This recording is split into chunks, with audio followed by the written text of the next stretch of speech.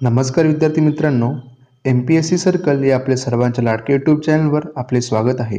आपण 2 ते 3 दिवसांनी भेटत आहोत, याबद्दल सर्वांना एकदा सॉरी बोलतो, कारण की थोडा टेक्निकल प्रॉब्लेम होता, तर त्याच्यामुळे आपले व्हिडिओज अपलोड होत नव्हते. तर लक्षात घ्या मित्रांनो, आज आपण बघतोय आधुनिक भारताचा इतिहास आणि त्यामध्ये तुम्हाला सर्वांना माहिती आहे की त्याची सुरुवात होते इंग्रज फ्रेंच कर्नाटक युद्धापासून. तर आपण एक वेगळ्या प्रकारे आज हे लेक्चर बघणार आहोत. त्यामध्ये तुम्हाला काही पिक्चर्ससुद्धा बघू आपण आणि काही थोडेसे वेगळी इन्फॉर्मेशनसुद्धा घेऊन आलेलो आहोत. तर आपण लेक्चरला सुरुवात करूया. तर थोडीशी पार्श्वभूमी या टॉपिकची काही युद्धाची जी पार्श्वभूमी आहे ती थोडीशी आपण जाणून घेऊ. भारतात युरोपीय सत्तांचा जो प्रवेश झाला तो कशा प्रकारे झाला किंवा कुठल्या कारणांमुळे त्यांना स्वतःला त्या ठिकाणी राजसत्ता प्रस्थापित करायची त्यांना गरज निर्माण झाली, तर ही याची कारणं कोणती हे आता आपण इथे बघूया. लक्षात घ्या, भारताची आकर्षक बाजारपेठ हे युरोपियांना भारतात येण्यासाठी एक सर्वात मोठं कारण होतं, कारण की त्यावेळीसुद्धा भारताची लोकसंख्या ही मोठ्या प्रमाणात होती. आणि लक्षात घ्या, ज्यावेळी लोकसंख्या जास्त असते त्यावेळी तिथे ग्राहकसुद्धा जास्त असतात. त्याशिवाय भारत हा त्यावेळी निर्यात करणारा देश होता. म्हणजेच कसं, भारताकडे ज्या काही हस्तकला होत्या किंवा भारताचे जे लघु उद्योग होते हे खूप विकसित झाले होते. शिवाय तुम्हाला सर्वांना माहिती आहे की भारत हा मसाल्याचा मोठ्या प्रमाणात उत्पादक देश होता आणि या सर्वांमुळे काय झालं की भारत हे आकर्षणाचा केंद्रबिंदू ठरू लागला. व्यापारासाठी भारतामध्ये युरोपियांना मग प्रवेश करावा लागला, कारण की 1453ला तुम्हाला माहिती आहे ज्यावेळी कॉन्स्टँटिनोपल हे तुर्कांनी जिंकलं, तर त्यावेळी जे युरोपीय देशातील जे काही व्यापारी होते त्यांना समुद्रमार्गाने मग भारतात येण्यासाठी समुद्रमार्ग शोधावे लागले. राजकीय अस्थिरता लक्षात घ्या, 1707मध्ये ज्यावेळी औरंगजेबाचा मृत्यू झाला त्यानंतर त्याच्या वारसदारांमध्ये सत्ता संघर्ष सुरू झाला. त्याशिवाय जे काही स्थानिक राजे किंवा स्थानिक सुभेदार होते यांनासुद्धा हे सुद्धा काय करू लागले, तर हे सुद्धा आपापलं राज्य त्याच्यावर हक्क सांगू लागले, आपापल्या प्रदेशावर हक्क सांगू लागले आणि त्यामुळे मोठ्या प्रमाणात राजकीय अस्थिरता निर्माण झाली आणि याचा फायदा पुढे युरोपीय लोकांनी घेतला. आता लक्षात घ्या, इंग्रज आणि फ्रेंच हे कट्टर शत्रू. तर इंग्रज आणि फ्रेंच हे परस्परांचे कट्टर शत्रू फक्त भारतात नव्हते, ते संपूर्ण जगात होते.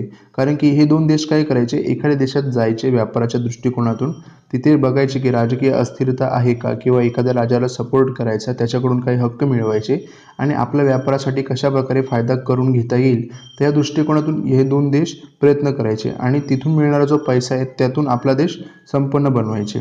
तर त्यामुळे या दोन देशांमध्ये काय होती, एक स्पर्धा होती आणि त्याचंच रूपांतर पुढे जाऊन युद्धांमध्ये होत असे. भारतात व्यापाराची मक्तेदारी हवी होती. आता लक्षात घ्या, एवढी मोठी बाजारपेठ आहे, जर तिच्यावर जर त्यांना नियंत्रण मिळालं तर त्यांचा जो व्यापार आहे तो खूप मोठ्या प्रमाणात फोफावणार होता किंवा फैलणार होता. तर त्यामुळे त्यांना ह्या दोन्ही देशांना किंवा जे काही अनेक युरोपीय देश होते यांना भारतावर व्यापाराची मक्तेदारी हवी होती. तर अशा प्रकारे आपण बघितलं की भारतात युरोपीय सत्तांचा प्रवेश कशा प्रकारे झाला किंवा याची कारणे काय होती हे आता आपण बघितलं. आता आपण सरळ युद्धाची सुरुवात कशी होते याच्याबद्दल जाणून घेऊ. आता लक्षात घ्या, फ्रेंचांच्या भारतातील वसाहती होत्या पॉंडिचेरी, मच्छलीपट्टणम, करिकल, माहे, सुरत आणि चंद्रनगर. आता एक इथं लक्षात ठेवण्याची गोष्ट आहे की ह्या दोन जे काही वसाहती आहेत इंग्रजांच्या आणि फ्रेंचांच्या, तर यावर आयोगाने प्रश्न विचारले. ठीक आहे, तर तुम्हाला हे सर्व लक्षात ठेवायचं आहे. त्यानंतर इंग्रजांच्या भारतातील वसाहती होत्या मद्रास, मुंबई आणि कोलकाता या ठिकाणी. तर अशा प्रकारे आपण बघितलं की फ्रेंचांच्या भारतातील वसाहती कोणत्या होत्या आणि इंग्रजांच्या भारतातील वसाहती कोणत्या होत्या. आता आपण बघू की प्रथम कर्नाटक युद्ध कशा प्रकारे झालं. तर युरोपात ऑस्ट्रियाच्या युद्धापासून भारतात या युद्धास प्रारंभ झाला. हे युद्ध सुरू झालं होतं 1746ला. इंग्रज आरमारचा प्रमुख होता बार्नेट. ओके, इंग्रजांकडून कोण त्यांचा अधिकारी होता, बार्नेट, आणि फ्रेंचच्या आरमाराचा प्रमुख होता डुप्ले. ओके, लक्षात ठेवायचं. तर या दोघांमध्ये काय झालं, युद्ध सुरू झालं. आता अचानक काय झालं की फ्रेंचांची एक जवळ वसाहत होती, ती होती मॉरिशसला.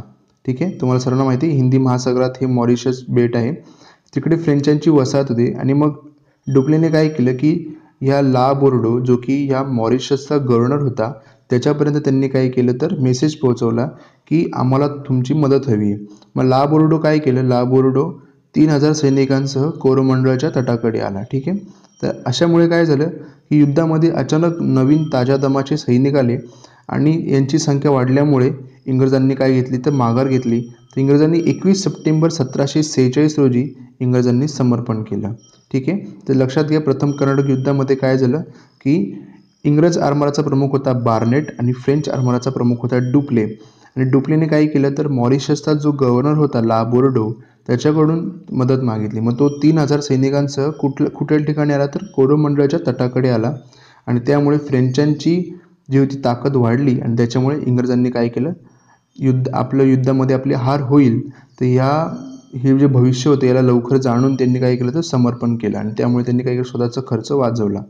आता लक्षात घ्या, हे झालं फक्त इंग्रज आणि फ्रेंचांमधलं.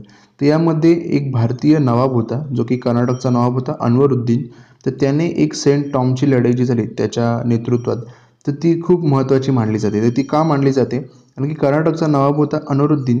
तर याने काय केलं, त्याचं असं म्हणणं होतं की तुम्ही माझ्या प्रदेशामध्ये म्हणजे त्याचं जे काही राज्य आहे त्याच्यामध्ये इंग्रज आणि फ्रेंच या दोन परकीय सत्ता का युद्ध करतायत, तुमचा याच्यामध्ये युद्ध करण्याचा काही संबंध नाही, हा माझा प्रदेश आहे, हे तुम्ही युद्ध करू शकत नाही.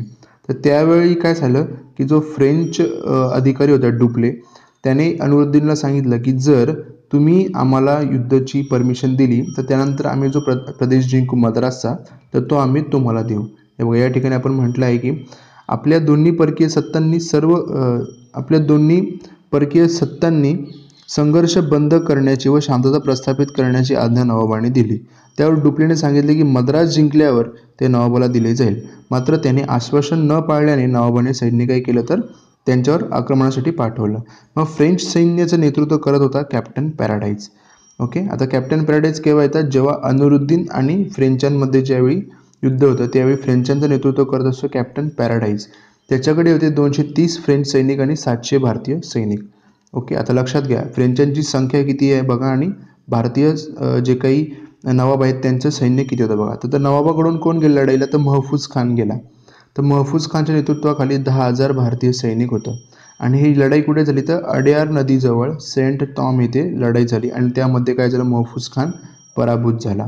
आता लक्षात घ्या, इथे 10,000 सैनिक आहे भारतीय आणि इंग्रजांकडे फक्त 230 फ्रेंच आणि 700 भारतीय, म्हणजे ऑन एन ॲव्हरेज जवळपास आपण बघितलं ते हे फक्त 1000 सैन्य आणि हे 10,000, म्हणजे एकाच 10चा रेशो होता. तरीसुद्धा फ्रेंच जिंकले. का जिंकले, कारण की त्यांनी वेल ट्रेन होते ते आणि ते वेल ट्रेन असल्यामुळे कुठेतरी त्यांच्याकडे जे आधुनिक शस्त्रास्त्र होते ते सुद्धा त्यांनी योग्य प्रकारे वापर केला आणि त्यामुळे त्यांची लढाई जिंकली. आपला अभ्याससुद्धा असंच करायचा मित्रांनो, कमी गोष्टींचा वापर करून, कमी साधनांचा वापर करून, कमी वेळेचा वापर करून जास्तीत जास्त आउटपुट आपल्याला घ्यायचं आहे. ठीक आहे, याच्यातून इतिहासातून हेच शिकायचं असतं की इतिहासात जे घडले त्यातून आपण आपलं भविष्य कसं सुधरवू शकतो. त्याच्यापुढे आहे की मग हे जे काही युद्ध हे कसं संपलं, तर एक्सला शापेल कुठला तह हे लक्षात ठेवा. पहिला तह होता कर्नाटक युद्धातला. एक्सला शापेलच्या तहानुसार युरोपातील ज्यावेळी युद्ध बंद झाले त्यावेळी आपोआप काय झालं, भारतातली युद्ध हे सुद्धा शमली. मग दोन्ही बाजूची युद्धाची स्थिती सारखीच होती. ठीक आहे, कोणी युद्ध जिंकू शकला नाही.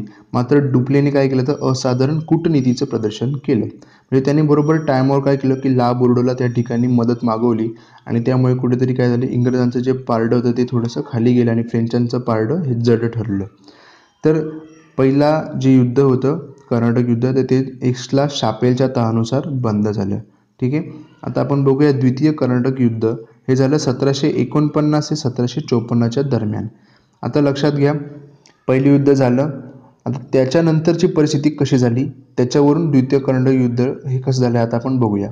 तर हैदराबादचा निजाम होता निजाम उल मुल्क आसफ जहा, तो 1748ला मरण पावला. ठीक आहे, त्यानंतर त्याचा मुलगा होता नासिर जंग आणि त्याचा नातू होता मुझफ्फर जंग. या दोघांमध्ये काय झालं, त्या दोघांमध्ये गादीवरून वाद निर्माण झाला. मग नासिर जंग आणि मुझफ्फर जंग हे दोन अपोजिट लोक होते. तर कर्नाटकमध्ये कोण दोन लोक अपोजिट होते, तर कर्नाटकचा नवाब आपल्याला माहिती आहे सुरुवातीपासून अनवरुद्दीन होता. मात्र त्याचा मेहुणा होता चंदासाहेब, याला कर्नाटकची गादी हवी होती.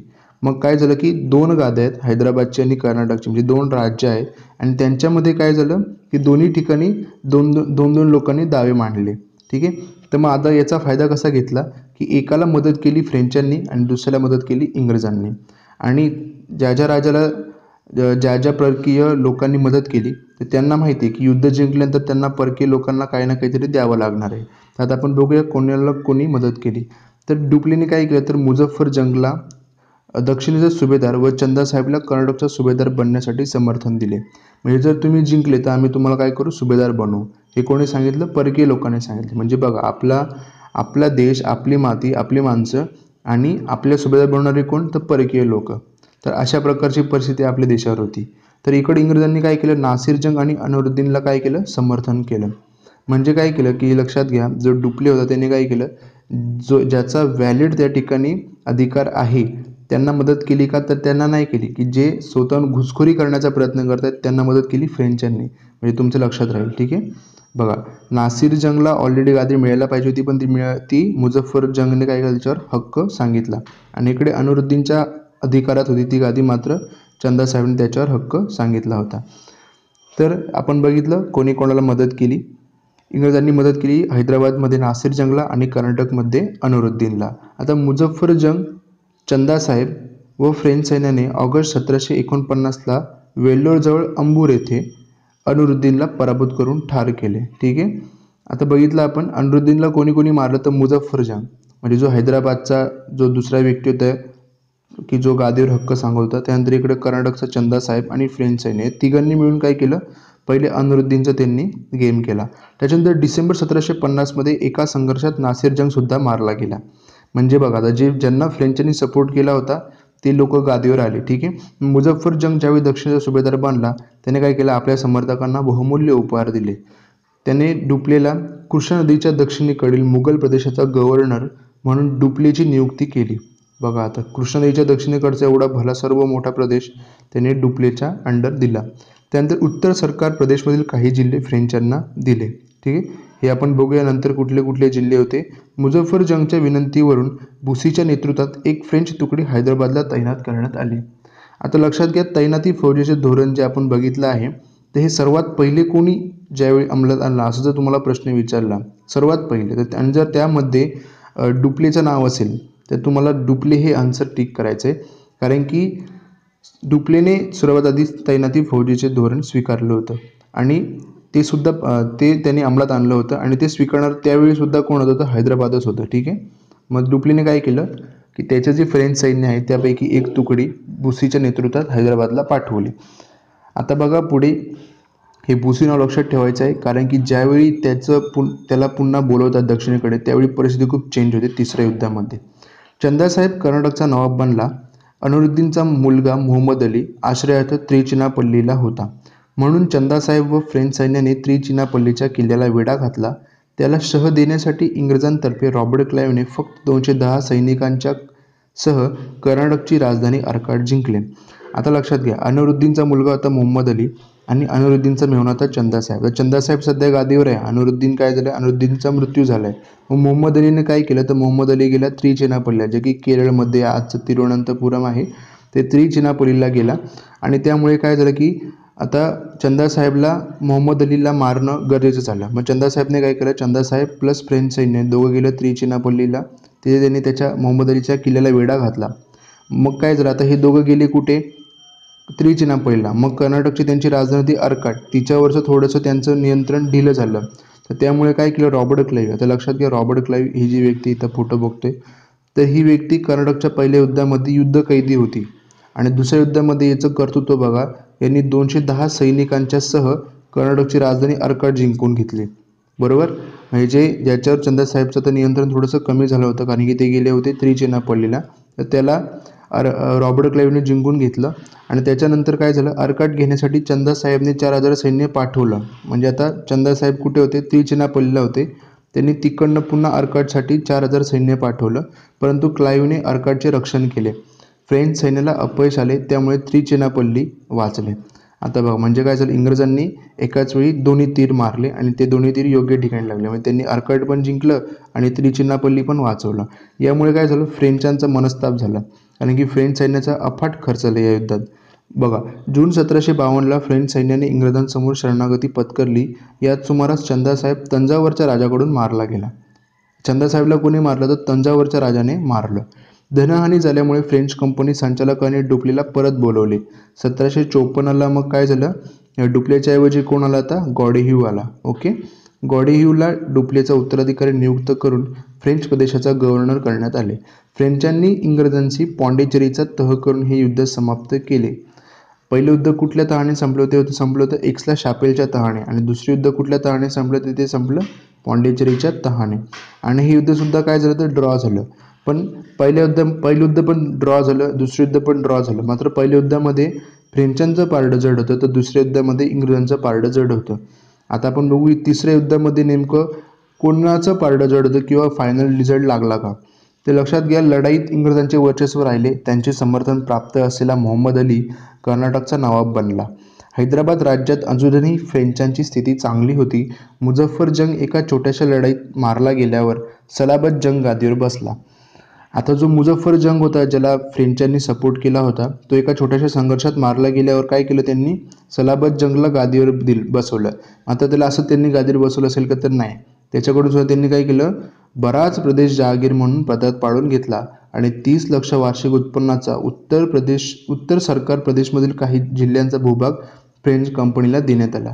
आता आपण इथं बघूया, लाली, बुसी आणि सर आयरकोट यांचे फोटो आहेत, तर तुम्ही थोडंसं बघून घ्यायचे फोटो वगैरे, आपल्या मेमरीसाठी लक्षात ठेवण्यासाठी चांगलं असतं.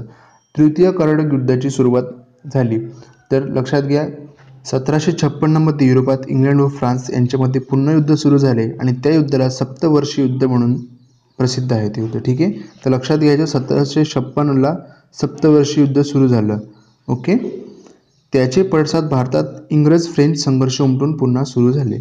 आता या ठिकाणी लक्षात घ्या, प्रश्न येऊ शकतो की सप्तवर्षीय युद्ध कुठल्या युद्धाला म्हणतात, तर त्यामध्ये तृतीय कर्नाटक युद्धाला सप्तवर्षीय युद्ध असं संबोधलं जातं भारतामध्ये. ठीक आहे, तर फ्रेंच सरकारने ताबडतोब काय केलं, मग काउंट लाली याला भारतात पाठवले, जो जवळजवळ 1 वर्ष प्रवास करून एप्रिल 1758 भारतात पोहोचला. आधी कोण होता, डुप्ले होता. डुप्लेनंतर आला गॉडीहू आणि गॉडीहू नंतर आला काउंट लाली. लालीला यायला 1 वर्ष लागले.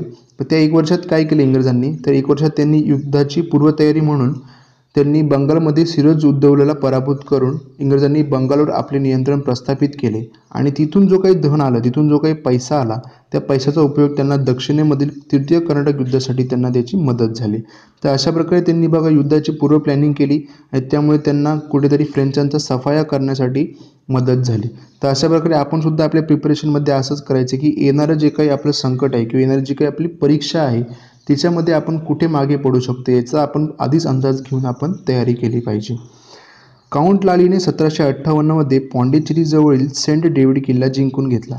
तर ज्यावेळी काउंट लाली आल्याला त्यांनी काय केलं, तर पॉंडिचेरी जवळील सेंट डेव्हिड किल्ला जिंकून घेतला. त्यानंतर त्याने तंजावरावर आक्रमणाचा आदेश दिला. तर आदेश का दिला, कारण की त्याला तिथून 56 लक्ष रुपये येणे होते. म्हणजे तिकडनं त्याने काय त्यांच्यावर काहीतरी लावले असतील कर किंवा त्यांचे जे काही युद्ध मदत वगैरे केली असेल, असं काय असेल, तिथून त्यांना 56 लक्ष रुपये घेणे होते आणि ते तंजावरचा राजा देत नव्हता आणि त्यामुळे काय केलं, काउंट लालीने त्यांच्यावर अटॅक करण्यासाठी ऑर्डर काढली. तर या मोहिमेत त्याला अपयश आले आणि फ्रेंचांच्या प्रदेशाला धक्का पोहोचला. म्हणजे बघा, फ्रेंच आधी त्रिचेना पहिला पण ते अपयशी ठरले आणि इकडे तंजावरच्या राजासोबत पण अपयशी झाले. लालीने काय केलं, मग नंतर मद्रासला वेढा घातला. परंतु आता इंग्रजांनी काय केलं होतं, इंग्रजांना माहिती होतं की जर आपण आर्मर बळकट केलं तर आपण फ्रेंचांना आरामात हरवू शकतो.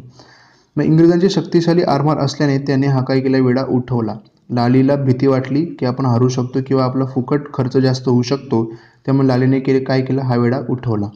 लालीने काय केलं, मग आता मदतीसाठी काय केलं त्याने, बुसीला, तुम्हाला जो मगाशी बोललो ना तैनाती फौजेच्या वेळी, तर तो बुसी जो हैदराबादला पाठवलेला अधिकारी होता, लालीने काय केलं, बुसीला हैदराबादवरून बोलवून घेतलं आणि हीच त्याची मोठी चूक ठरली. कारण की कर्नाटकावर काय होतं, इंग्रजांचं प्रभुत्व निर्माण झालं होतं, कारण की त्यांनी तिकडे मोहम्मद अलीला नवाब केलं होतं. मात्र अजूनही हैदराबादमध्ये फ्रेंचांचं त्या ठिकाणी आपण म्हणू की फ्रेंचांच्या अंडर हैदराबाद होता आणि बुसीला ज्यावेळी त्यांनी हैदराबादवरून बोलवलं लालीने, त्यावेळी काय झालं की त्यांचं हैदराबादवरचं नियंत्रण कमी झालं आणि हीच त्याची मोठी चूक ठरली. कारण त्याने त्यामुळे काय झालं, हैदराबादला फ्रेंचांची स्थिती कमजोर झाली. दुसऱ्या बाजूला काय केलं, तर पोकॉक काय करत होता, इंग्रज आरमाराचं नेतृत्व करत होता पोकॉक आणि फ्रेंच आरमाराचा प्रमुख होता डी-ॲश. या दोघांमध्ये इकडे समुद्रात युद्ध चालू होतं.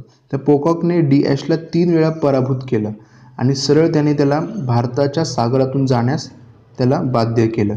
तर अशा प्रकारे इंग्रजांचा आरमार जे बळकट झाला होता त्यालासुद्धा त्यांनी जास्तीत जास्त प्रमाणात फायदा करून घेण्याचा प्रयत्न केला. यामुळे इंग्रजांचा विजय स्पष्ट झाला. 1760 इंग्रज सेनानी सर आयरकूट वांदिवॉश येथे फ्रेंचांचा पाडाव केला. म्हणजे काय केलं, आयरकूटने काय केलं, वांदिवॉश एक ठिकाणी इथं फ्रेंचांचा पाडाव केला आणि या युद्धात बुसी, जो तुम्हाला मगाशी बोललो की हैदराबादवरून आलेला अधिकारी होता, हा युद्ध कैदी होता. यामुळे फ्रेंचांचा पॉंडिचेरीवरील ताबा गेला. लवकरच महत्त्वाचे माहे बंदर आणि जिंजी हे सुद्धा त्यांच्या हातातून गेले. अशा प्रकारे कर्नाटकच्या तिसऱ्या युद्धात फ्रेंचांचा अंतिम पराभव झाल्याने हे युद्ध निर्णायक ठरले. 1763च्या पॅरिसच्या तहाने सप्तवर्षीय युद्ध संपल्यावर भारतातील संघर्षही समाप्त झाला. यामुळे काय झालं, इंग्रजांचे भारतातील सर्व शत्रू जे होते ते नष्ट झाले आणि भारतीय बाजारपेठेवर इंग्रजांची एकाधिकारशाही निर्माण झाले.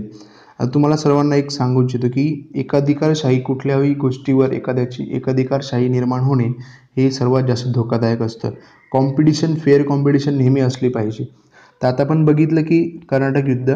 तर आता आपण याच्यापुढे प्लासी, बक्सर, आता हळूहळू आपण बंगालकडे वळूया नेक्स्ट लेक्चरमध्ये आणि आपण पटापट जो काही आपला हिस्ट्री आहे तो संपवून घेऊया. म्हणजे आयोगाच्या दृष्टिकोनातून, कंबाईनच्या दृष्टिकोनातून जे काही महत्त्वाचे टॉपिक आहेत ते आपण कव्हर करू सुरुवातीला आणि त्याच्यानंतर आपण सिलेबस पूर्ण करण्याच्या मागे लागूया. ठीक आहे. तर सर्वांनी तुम्ही ही व्हिडिओ पूर्ण बघितली याबद्दल सर्वांचे आभार. असंच सपोर्ट करत राहा, लाईक करत राहा.